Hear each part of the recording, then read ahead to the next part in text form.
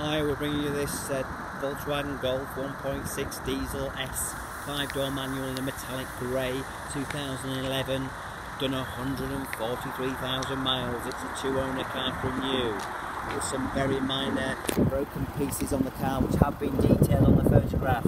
You'll also see some very minor rust chips on the bonnet. What would you expect from 143,000 miles? This is only two-owner car though, and other than that it's well tired.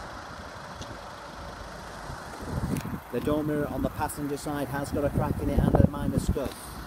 There is also a very small chopping dent on the actual rear door of the passenger side.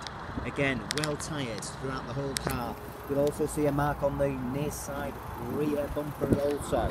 If you go round to the back of the vehicle, you'll also see some very minor chips on the rear bumper. I have taken individual photographs of these so you can see them in more detail. Also a minor scuffing on the rear offside rear bumper.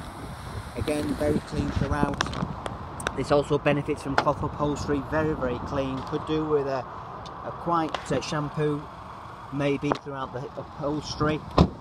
But as I say, very clean. Two-owner, 143,000 mile manual 1.6 diesel S with their radio, CD and air conditioning. 2 sets of keys, full book pack and good service history. An impeccable service history throughout the whole of this car. What a clean example of a Golf 5-door 1.6 diesel.